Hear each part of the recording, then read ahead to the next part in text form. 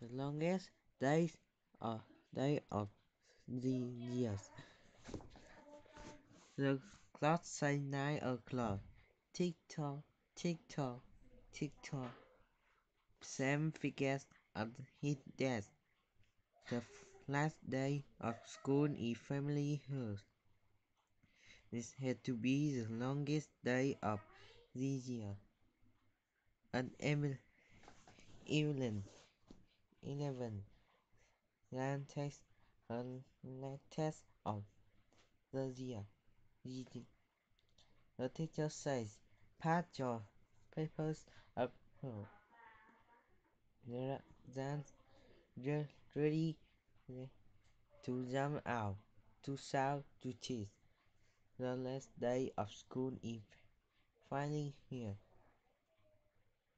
At noon, Max sits at his desk, eating his lunch. He bites into his apple. It makes a loud crack. This has been the longest day of the year, but the end of school is finally near. Every second, Nola sees the clock says two. She fingers in her sash while tapping her shoe. In gear,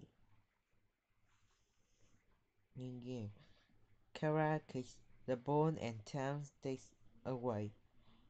She's excited to end the every long day.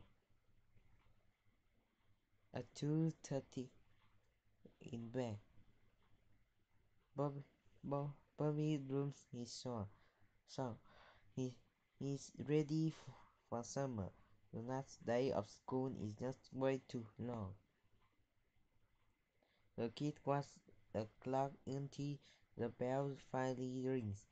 They rush out the door. They knock and they sing. All the kids shout and jump and cheer. The longest day is over. Summer is finally here.